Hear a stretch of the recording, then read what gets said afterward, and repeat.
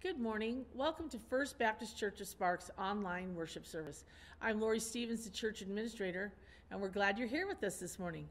Pastor Morley is preaching for the next several weeks a series of sermons on faith and how living by faith is not always easy. It's interesting when people are being tested and they need to practice their faith to overcome the challenges that are set before them. The sermon this morning is the unbelievable test God put before Abraham when the Lord told him to offer up his son Isaac as a burnt offering. Will Abraham by faith do it or not? That's why the pastor says living by faith is not always easy, especially if you want to be obedient to the Lord. So, as always, share these videos with your family and friends. And if you haven't subscribed yet, hit the subscribe button. Thank you. Good morning. Take your Bibles, if you would, the Word of God, and turn to Genesis chapter 22, 1 through 8. I've entitled this sermon, Faith Isn't Always Easy. In this portion of Scripture, we have Almighty God asking Abraham to kill the child he had been waiting on for a long time. So this was no easy test. But in trusting God's character, Abraham was able to pass this test with flying colors. At one moment, life can be fun and exciting, and the next, it becomes trying and stressful, sometimes all in the space of a few hours. You may or may not have seen the test coming, but it's here. It's in your life. Now, how are you going to handle it? For the next few sermons, I want to look at a few instances where God's people are tested and how they react, deal with, and overcome the challenges set before them in their life. Hopefully these sermons will help us understand the purpose of trials and tests and how to face them in faith and in the power of Christ. Abraham had been waiting for Jehovah God for 25 years for the son he had promised him when Abraham was 75 and Sarah was 65. Now he at 100 and she at 90 years old, the promised child comes. Can you ladies imagine giving birth and nursing a child at 90 years old? Or since we now know men can get pregnant and have a baby, how would you men like to give birth to a child? I'm not sure how that works, but I've been assured by the Democrat Party that men can have babies. Anyway, Abraham, Sarah, and Isaac are enjoying and living life. Things are good. So what can go wrong? Up to this point in his life, Abraham had been faithful to God. Now, he was not perfect. There were times of wavering when his life was on the line. Yet overall, Abraham had shown himself to be faithful. So God gave him the offspring he promised. And the family is thriving. Now God comes calling, and he has an interesting request. Let me ask you, have you ever been asked to do something outrageously difficult? Something you really didn't want to do? Maybe it happened at work, or in the military, or at home with family and friends. I at one time was asked to preach a funeral. A dear friend asked me to do that. As I was sitting in the chapel waiting for it to begin with no preparation, and I had never done one before.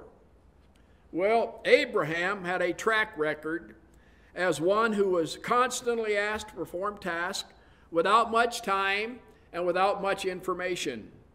Remember when God asked him to leave the comforts of his hometown in Genesis and asked him to walk until he told him to stop, Genesis 12:1. Now the Lord said to Abram, get out of your country, from your family, and from your father's house to a land that I will show you.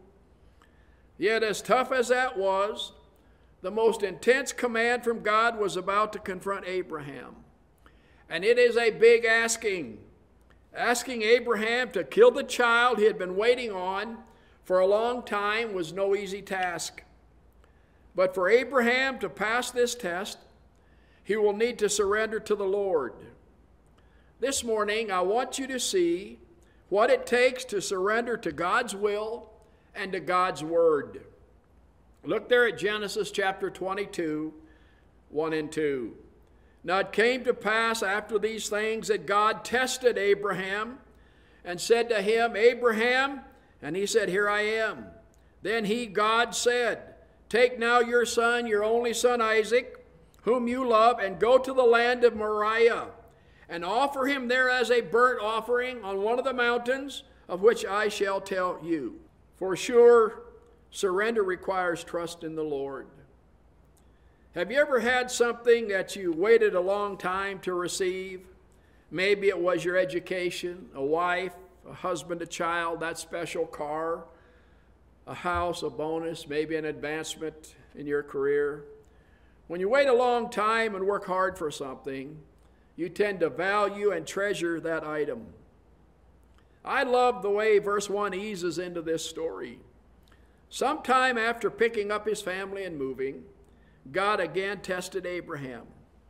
Because of the extraordinary nature of the test and the moral qualms it raised for Abraham and later audiences, the reader is informed, first of all, that what is to follow is only a test.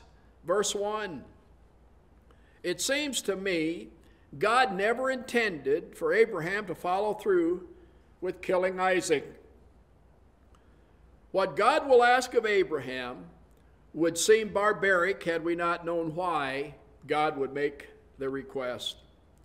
Sometime after relocating, this event occurs.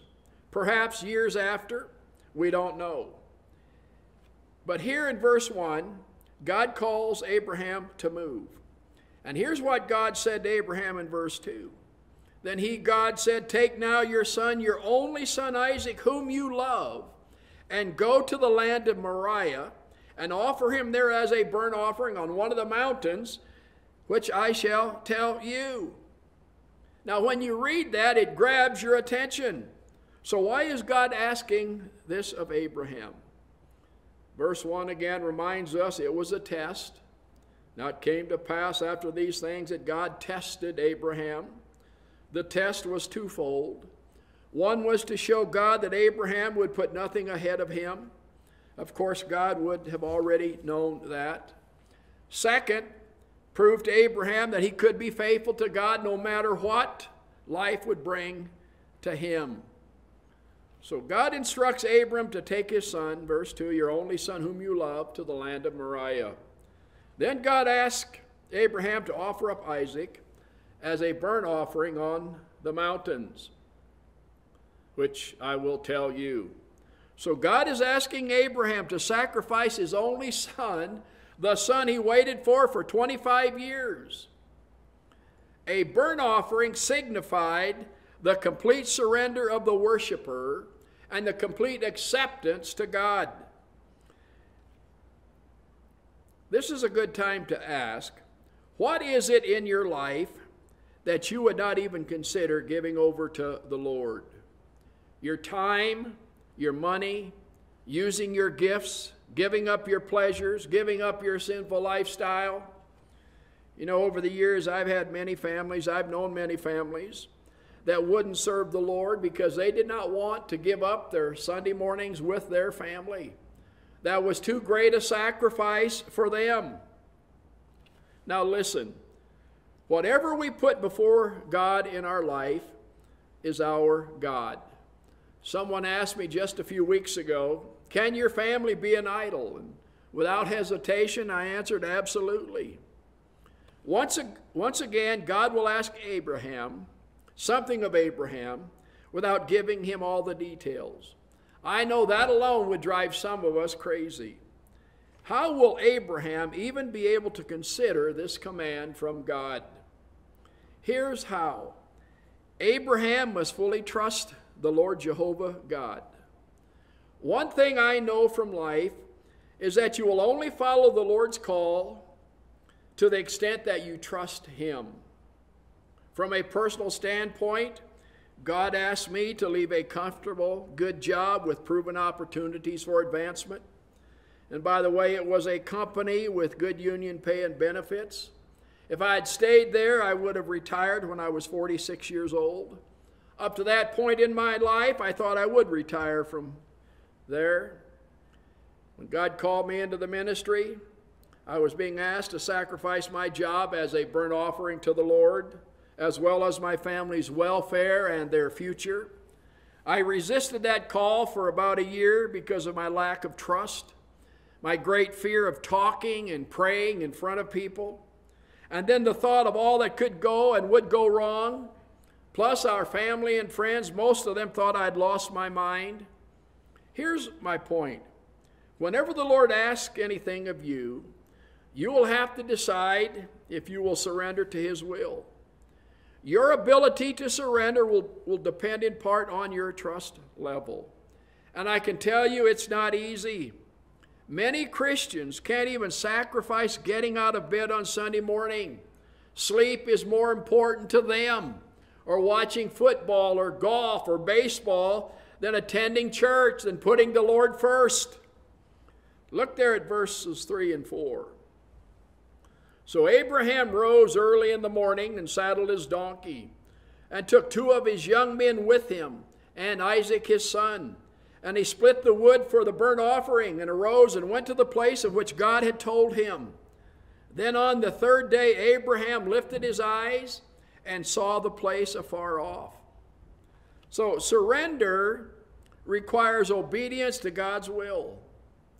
Once God asked Abraham to sacrifice Isaac, Abraham had to decide if he would be obedient to God's command or not. Until we are willing to be obedient to God's will, we will never surrender our will for His. Abraham probably had a million reasons not to obey God, just like you will have. Remember, God promised Abraham a son. He promised him as many descendants as of the sand of the seashore. Abraham waited 25 years for God to deliver on this initial part of the promise. Notice what Abraham chooses to do. Early in the morning, Abraham packs up and heads for the place God spoke to him about. Sometimes we will say we will be obedient to God's will, but we drag our feet. Over the years, I've known and heard of pastors who were called at a young age into the ministry, but never surrendered to the ministry until they retired from the military, or once they got a pension from some other job. Then they took the step of faith and went into the ministry. And it did seem to me being able to fall back on their pension gave them the impetus to surrender to God's will. Instead of dragging his feet, what does Abraham do? He gets right on it. The very next morning, he, a couple of servants, and Isaac head for the place God would lead him. Abraham's obedience to God indicated his willingness to surrender his will for God's will. You know, we can tell others we're Christians. We can tell others how much we love Jesus. But the proof of that love will show in our willingness to be obedient to His word and to His will. Amen. Now drop down to verses 5 through 8. And Abraham said to his young men, "Stay here with the donkey. The lad and I will go yonder and worship, and we will come back to you." So Abraham took the wood of the burnt offering, laid it on Isaac his son, and he took the fire in his hand and a knife, and the 2 of them went together. But Isaac spoke to Abraham his father and said, "My father." And he said, "Here I am, my son." And then he said, "Look, the fire and the wood, but where is the lamb for a burnt offering?" And Abraham said, "My son, God will provide for Himself the lamb for a burnt offering." So the 2 of them went together. You see, surrender requires trusting God's promises, trusting God's word. I will never forget the first Sunday at First Baptist Church, Saratoga, Wyoming, after 7 years of college and seminary, taking my family, 3 boys, a girl, 1 a baby, in a U-Haul 1,400 miles to a little church of 25 for $500 a month. And I'm in my office on that Sunday morning, and it hit me. I'm thinking, Lord, what if this doesn't work? Now, I'm not a handsome man. I'm not gifted. I'm not intelligent. But I made a commitment that Sunday morning that I was all in for the Lord, that I would preach the Bible, and for 45 years I've seen God honor His Word. And that's why I'm not changing what the Bible clearly teaches on anything for anybody.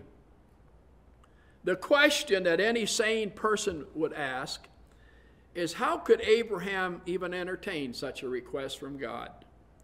I might ask you, how can you entertain any request from God to sacrifice something you love? Abraham understood something. Abraham understood that God made him a promise. Do you ever think about what was going through Abraham's mind during this 3-day trip? Do you think he was filled with worry or doubt or fear? Look at verse 5. And Abraham said to his young men, "Stay here with the donkey. The lad and I will go yonder and worship, and we will come back to you." Notice he told the servants to stay because he and Isaac were going to worship and then return to you. Notice the word "we" in verse 5. Abraham knew that he was not going to leave that mountain with a dead son. Abraham would be able to make the sacrifice because he knew that God would fulfill his promise that he made. The New Testament tells us what was in the mind of Abraham when this was going on. Hebrews 11:17 through 19. By faith, Abraham, when he was tested, offered up Isaac, and he, Abraham, who had received the promises, offered up his only begotten son, of whom it was said, "In Isaac your seed shall be called," concluding that God was able to raise him up even from the dead. God revealed to this New Testament writer through inspiration what was running through the mind of Abraham. Abraham's secret was that he fully and completely trusted the person giving the test. He said in Hebrews 11:19, Abraham considered that God was able. We must ask ourselves, do we trust that the Lord is able amid the test that he sets before us? God hadn't let Abraham down. And Abraham knew God wouldn't fail him during what was for sure an unconventional test. You know, in the ministry, people ask me fairly often, how can I know God's will? You find his will in the Bible. Let me give you an easy example. 1 Thessalonians chapter 5, verse 16 through 18. It says, "Rejoice always, pray without ceasing, and in everything give thanks, for this is the will of God in Christ Jesus for you." You want to know some of God's will for your life? Here it is. Be happy. Pray. Give thanks to the Lord. That is God's will for you this morning. Now, I'm sure the Lord will never ask any of us to do something as drastic as Abraham sacrificing Isaac, but he might ask you to be in church every Sunday morning. He might ask you to sing in the choir, teach a Sunday school class, be a deacon, lead the congregation in scripture and prayer, be a greeter, an usher, a counter, and the list goes on and on. But any job for and from the Lord will require you to die to self and pride and ego. It will require you to put him first. And any job will require humility. And of course, giving up your Sunday mornings to worship and serve him. And I can tell you many Christians will not do that. But God calling you to serve first starts with you praying to receive him. And then following him in believer's baptism. Becoming a member of a church. And I want to give you that opportunity this morning. Are you willing to become a Christian? to get in God's will so you can be obedient to Him? If you want to do that, bow your head right where you're at and pray this prayer with me. Dear Heavenly Father, I know I'm a sinner.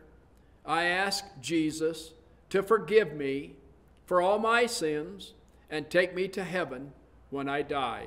In Jesus' name, amen. May the Lord bless you. Hope to see you next week with another sermon.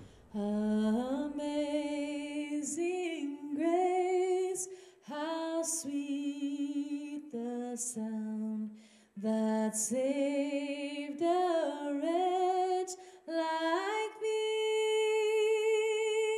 I once was lost, but now am found, was blind, but now I see. The Lord has promised good to me. His word my hope secures. He will my shield and portion be, as long as life